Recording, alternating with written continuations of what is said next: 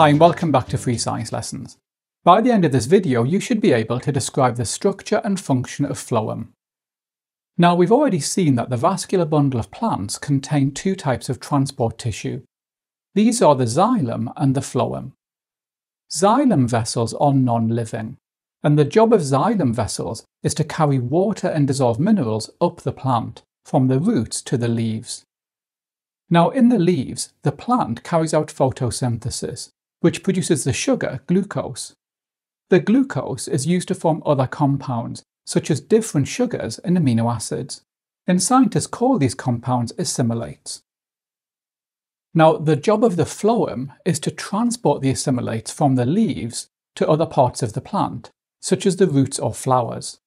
So that means that molecules can be transported both up and down the phloem. The fluid moving in the phloem is referred to as phloem sap. Now, in contrast to xylem, phloem is a living tissue. Phloem actually consists of two different types of tissue, and I'm showing them in this diagram.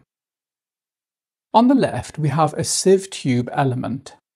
A sieve tube element consists of a long line of cells arranged end to end.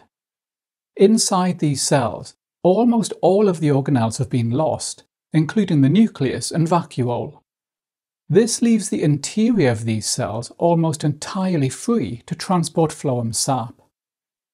The end walls of these cells have been modified to contain large pores, and scientists call these modified end walls a sieve plate.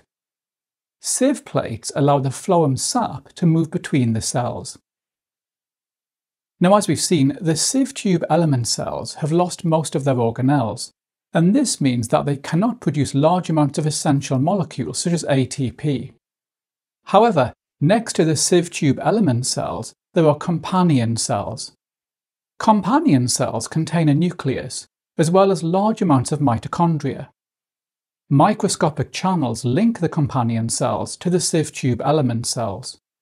These channels are called plasmodesmata, and molecules such as ATP and proteins can move through the plasmodesmata into the sieve tube element cells. So the role of the companion cells is to provide essential molecules to the sieve tube element cells. Now, unlike xylem, phloem tubes do not contain lignin in the cell walls. However, phloem contains two types of tissue which provide support. These are called fibers and sclereids. Both of these have thickened cell walls containing lignin. Fibers are long and narrow, whereas sclereids have a variety of shapes.